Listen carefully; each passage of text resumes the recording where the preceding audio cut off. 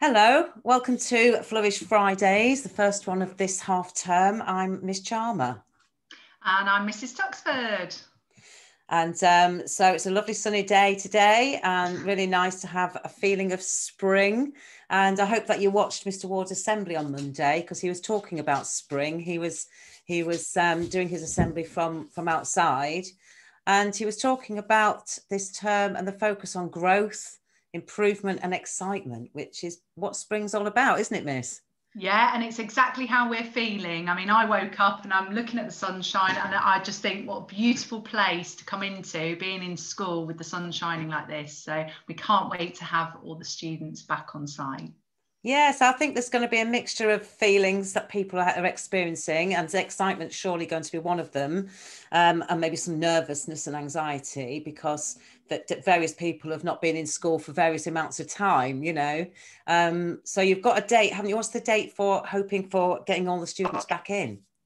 So the date is the 8th of March, although tutors will be in touch to kind of organise more personalised transition programmes if there is anxiety around coming back in, and to give you more details. Mr Ward's going to be writing to parents again today, just to give more information on how it's going to look. So 8th of March, we are hoping to have the majority of students back in, but we will work around the students. We know there's going to be anxieties. We know people will be a bit worried about where they're going to be. They've seen their friends again, and so, you know, talk to your tutor, get your parents to talk to your tutor, and we will design a transition program for you. So hopefully by Easter everyone should be back in full time, fingers crossed, but we'll adapt for you guys. Yeah, and it's going to be a shorter term as well, because Easter's early this year, isn't it? Around 3rd and 4th of April. So Miss Tuxford, yeah, I think we've got about 3.5 weeks. Yeah, that's it. So I think people will have a varied, you know, experience in that 3.5 weeks, and maybe after Easter things will feel less anxious for people. Yeah. Let's see. So this term, this half term, the focus is on your well-being still, but we're thinking about our British values this term, aren't we? And I don't know if you remember them, but there's a hand there on the screen, and also it will be in the newsletter just to remind you. And we're going to look at one of these a week with our Flourish Fridays and how it ties in with your well-being. So this first one, we're going to look at the theme of individual liberty. And I've just posted on the school Facebook page a YouTube video made by some older students from another place about what does liberty mean to you. And these older students are from all different countries. And what's really interesting is listening to what it means to each of them and how common the themes are across all these different countries. So do have a watch of that, and post your comments and thoughts, because this is something that you're going to have the opportunity to discuss, aren't you, in tutor groups and in the assembly as well, Miss Tuxford? Yeah, definitely. And it's something that with the pandemic at the moment, it's something that's kind of come into question quite a lot, individual liberty. And, you know, are we being stopped being able to do certain things and our rights? So it's a really hot topic. And that's why we thought it'd be really interesting to talk about, especially coming back into school and, you know, having to adapt to maybe some changes, different rules, different ways of working. So it's a really good topic to talk about. Yeah, it's really interesting, isn't it? That the common themes in that video I was just talking about, which I'm hoping people will watch for themselves, the sort of common themes that came out of that was that everyone agreed that individual liberty is about having that freedom of expression, to live your life as you choose by your own rules. Having freedom kept coming up. Few people talked about social responsibility, which is about making sure that your individual rights don't actually harm anybody else and their individual rights. And that's kind of where we're at the moment, with having to think about new rules and new measures and things that have to happen in school to keep everybody as safe as possible. Yeah, and one of the things that comes down to that, and I think, you know, that me and Miss Charmer were talking about, it's even down to wearing masks. masks, it's down to making sure you maintain social distance, the hand hygiene side of things. You know, they are something that's going to keep you safe, but also they're socially responsible because they're going to keep your family safe. They're going to keep the rest of the school community safe. So we are a community. So I like to think of us as a family. And so things that you might do to keep your mum and dad and your brothers and sisters safe, I'd like to think that we all work together to do the same thing for our school family. Absolutely, absolutely. And I think everyone's got so used, haven't they, to doing all of this at home and in their own small bubbles within, either in school for those children that have been coming into school and working in bubbles, or for those that haven't been in school and their bubble has literally been within their own home environment. So to then transfer that into the school environment where you were hoping to get a lot of students in, if not everybody, potentially, it might bring up some unexpected feelings or stresses or emotions about that. And I think what we're going to talk about in a minute is how the school and how yourselves can manage that. I think also we'll talk a little bit about this discovering opportunities and acting on them and achieving my full potential. Because that's been really hard, hasn't it? It's been really hard because we've been so limited in what we can act on and what we can do to discover opportunities, to grow and learn. And actually, and a lot of people might feel that they're not allowed to achieve their full potential at the moment. Whereas actually, you know what, every opportunity you can show potential, and even down to looking at the exams being cancelled, you know, that's a situation. We've got to turn the mindset and we've got to think actually every problem turns into an opportunity, and each opportunity we take to show our full potential. So, you know, I'm going to be putting the positive spin on everything here. I think that's exactly what's needed as well. And I think it's realistic, though, positivity, isn't it? It's because at Northease, the Northease environment is something that a lot of people have not been allowed to go and experience. So maybe they've forgotten that, you know, there are opportunities in every situation. And maybe they've forgotten that positive kind of growth mindset that is all about Northease. So it's good to have that, Miss Tuxford. It is, and I think, you know, it will grow with having everybody in there. So we would like for students to have the opportunity to discuss some of these topics, wouldn't we? What are the different ways they can do that? Well, I think one of the best ones is actually within your tutor groups and your tutor time. Every tutor time should give you the opportunity to discuss how you're feeling, how things are being affected, any question you have for your tutors that's causing you any anxiety. That's what we're here for. So those opportunities, and when you come back into school, we're going to make more of those opportunities, because I think at this moment in time, we've had to lead such different lives. I think it's really important we communicate and we talk and we share our experiences with each other, and we question about some of the difficulties and we look at ways of how to manage that. So yeah, definitely tutor times will be your main one. Yeah, and I think it's really good if you can help yourself to reflect. It can be quite hard to know where to start with how I'm feeling and what I'm thinking. And I think it can be helpful to sort of try to think about how you're feeling and thinking about being back in school and how that might impact on what you do and how you might behave in school, and what support you need in order to manage that. And I think that's a really good starting point. Definitely. And that leads on nicely to the right to express myself. So, you know, the right to self-expression is really big in Northease.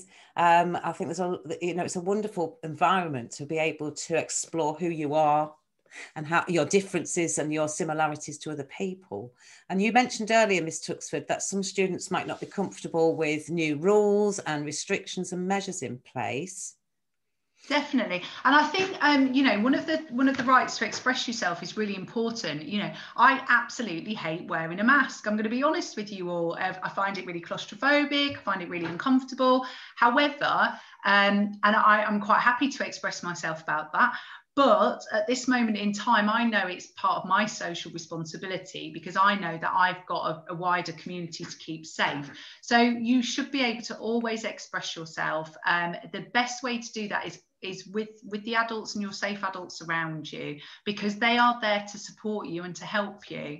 work through these things. And also, you know, with things like wearing masks and struggling with social distancing, we'll be there to prompt you and remind you all the time. And I guess it's about knowing that it's everybody's in the same position. It's not just students, it's staff too. And any visitors that come into school will also have to follow completely new rules. What's your experience been of, I mean, over the last year, because it's been a year now, hasn't it, since the first lockdown, which happened in March last year.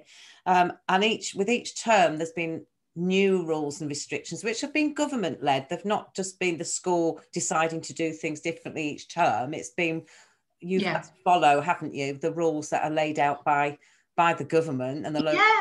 I mean, one of the big things, Miss Charmer, is actually, you know, all these rules come down from the government, and so their guidance, and we follow the guidance through our risk assessment. So we assess how risky certain situations are, and that's how we manage and we put a plan together for in school. But yeah, everything is actually government advice, which a lot of it is researched through science as well. So it's not just someone going, oh, I've got a great idea, let's wear masks. It's evidence and it's research. So we always kind of follow that guidance, because they're the ones that recommend and have researched and they know what's good in practice. Now, we know our students at Northease do have difficulties with certain things, and wearing a mask might throw up even more concerns with coming back in.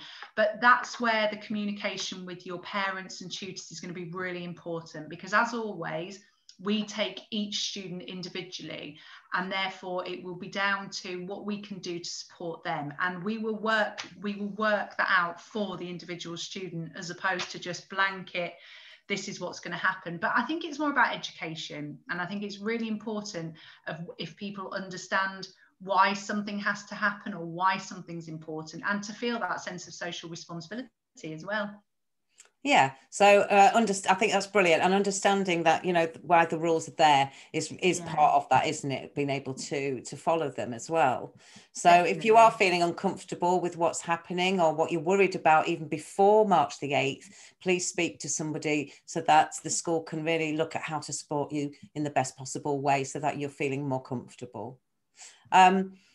I think one of the things that keeps coming up from the students that we talk to at the moment and having, you know, communication with regularly is that a lot of them are feeling really anxious about being suddenly in a busy environment again. And we've all been really, you know, cooped up a lot at home, with only being able to see our family bubbles and things.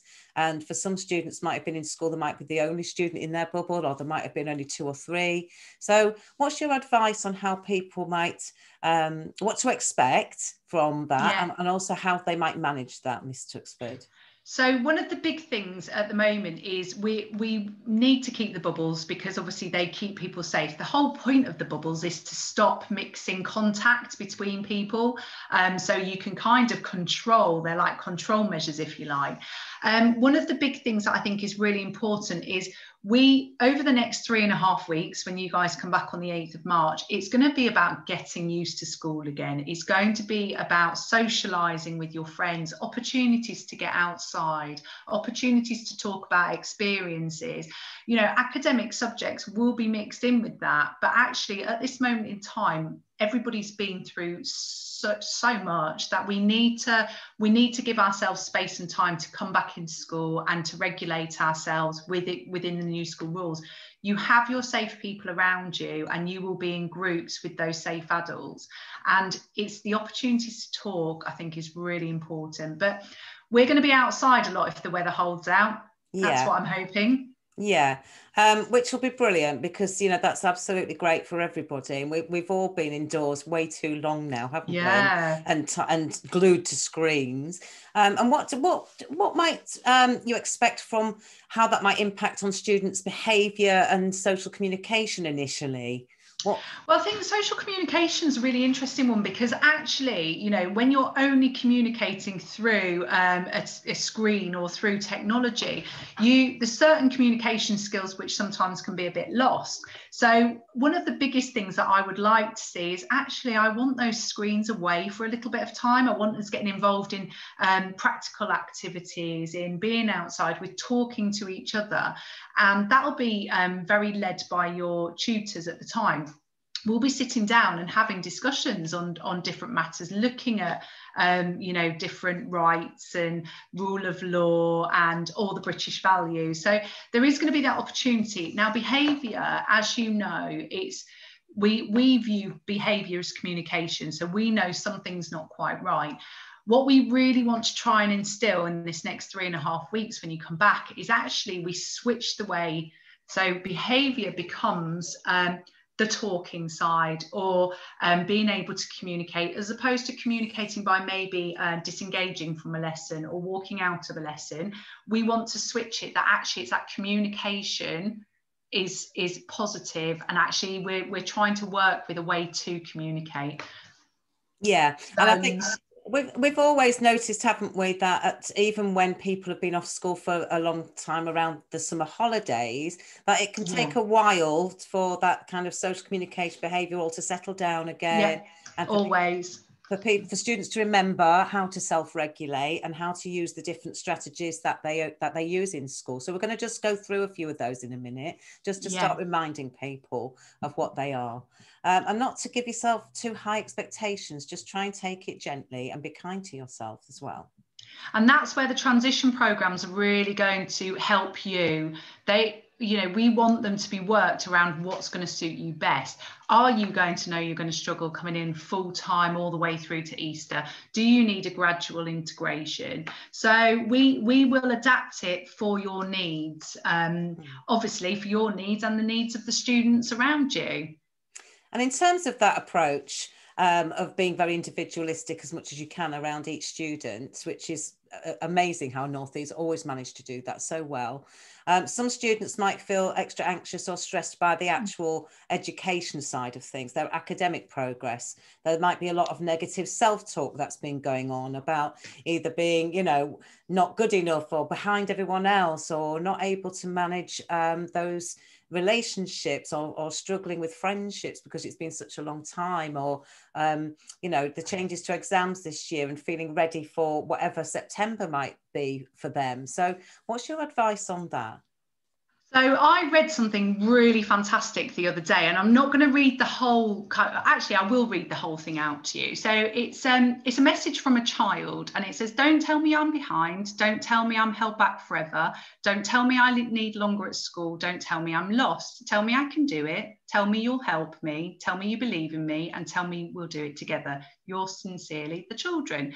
Now, I'm a massive believer that, you know, we are here to teach you and guide you and nurture you to make you the best person you can possibly be. You're not going to be behind. We will catch you up. You know, we leave that to us. We're the adults. We will be the ones that will support you and do what we need to do. What we want you to be is happy, and we want you to be comfortable, and we want you to feel that sense that actually you can achieve anything, and you can. And all it is we will do the work to support you in any way we can. The changes to exams, I see it as an opportunity. You know, exams are extremely stressful for many of us, including myself. The fact that we can go through coursework and work together and keep building up a portfolio of evidence is actually an amazing opportunity. Some people like exams, and later on in the year, maybe you can sit that exam again if you really want to. But for me, I think this is the perfect opportunity to get that stuff done. I just think it's taken that exam pressure away from us. So I'm looking at it from a really positive angle, that this is brilliant for you guys. And, you know, it's a chance to reset and a chance to kind of really get settled in, and we will support you and help you through that. Yeah, and not to be afraid to talk to us and to your peers, to your friends as well, and your families about how you might be having these negative feelings and emotions, because that's all they are. They're just thoughts, and we can turn them around if we know about them. We can help you to turn them around. And also, I think what you're not expecting, that you'll find really positive, is that everyone's feeling the same. Yeah. The whole world's feeling the same. The whole world's feeling the same. And it's really not just you. So I think that's going to be something that'll be a real relief, actually, when you're back in school and surrounded by, you know, other students and the people that are in your age range. Okay. Just flicking through those again before we move on. So just to remember then that there are different things in school that are there to help you manage all of these emotions, help you self-regulate. And one of them is to remember your protective behaviours. And Northeast is a protective behaviours school. It's not just about having protective behaviours sessions one-to-one. It's a whole school approach to making sure that we all have the right to feel safe all of the time, and that we can talk with someone about anything, even if it feels awful or small. And you should all know by now, and if you don't, we'll help you to revisit your networks of safe adults. And that includes your families, your parents and carers, maybe your friends' parents and carers too, and your tutor and other students in your group. And when I say group, that might be your friendship group, it might be your tutor group, because they might be feeling it too. Yeah. Okay, so just remember that. And also remember to look out for each other. And do you want to talk through, do you remember the zones of regulation, everyone? Yeah, the zones of regulation. Now, this is something that works really well for our students, and a lot of you will really have it embedded that before you come into a lesson, the teacher checks what zone you're in just to see how you are. And it's a great way to recognise how you're feeling. And then the teacher or the adult or whoever you're with can put things in place so to make sure that you move out of a negative zone or a blue zone or out of a red zone. And so one thing that's really important is I really want you practicing what zone you're in, how you're feeling, because if we can recognize what zone we're in, the people around you and yourself, and we can put measures in place to help support you. And I think that's really important. So that's something that's really important, to get to green. And we like you being in green all the time. Yeah, and people say when they're in green, they feel more in control, they feel more ready to listen, ready to learn, and it feels like a much safer space to be in. So everybody wants to be in the green zone, and it might be that it takes different things for different people. And just sort of get used to the language again. Try practicing at home, thinking, what zone am I in? Ask other people, what zone are you in, Mum? And think about, how can I move towards green? How might you move towards green, Mum? Because we all have different ways of getting there. So get used to using that sort of language and asking yourselves that in preparation. And last but not least, underpinning everything at Northease is that Northease is a restorative school and works with restorative practice. So can you just explain a bit more about that, Mrs Tuxford? Yeah, I think one of the most important things, and the reason we're a restorative school, is because we believe that communication is paramount to dealing with conflict, to helping support students, to finding solutions to any problem that might arise. And so we take this approach as part of our policy. If there has been an issue, whether it's between two people, whether it's between, even an internal issue, the way we deal with it is to talk about it. And it's a no blame thing. It's something that will give us the opportunity to talk, to understand why something's happened, why we behaved in a certain way, and how we might have made another person feel, or vice versa. And it's there to kind of really improve our communication skills, but also prevent harmful behaviour. It resolves conflict. We do get a lot of time where situations may occur, and because of the needs of our students, a situation with another student or a teacher or anything can build up in their mind, and it can become something much bigger than actually the initial thing that might have happened. So as a school, it's really important, and this is as our whole school community, that any conflict is actually resolved, and we talk about it so things don't escalate and they become bigger issues than they are. Yeah, and it's addressed as a whole school community. It's something really important for the whole school. Yes, and it can work between adults and students as well. I think one of the things that students often have reflected to us is that they don't feel they can have peace of mind if they're going home at the end of the day with something that's happened that hasn't been resolved, or that is playing out in their mind. So it's also a way of understanding what's happened And I think you can kind of accept things better if you understand them. And the way to understand them is to hear the viewpoint of the other person, what was going on for them, why they behaved in the way they did towards you, or why they reacted, and you can explain yourself. And in that, we find that students at Northease are brilliant and really skilled with having a safe adult there to help, at talking together and actually being able to be really honest with one another, and then being able to let things go. Because I think, you know, in the main, most conflict that happens can be resolved. And without a doubt. And is not deliberate harm from somebody else. And, you know, we can also pick out whether there are other underlying issues going on for somebody that might be causing them to behave in a certain way we weren't aware of. So I think just remember that we are a restorative school, and that this approach is something that really builds the community and builds on the strengths of the school.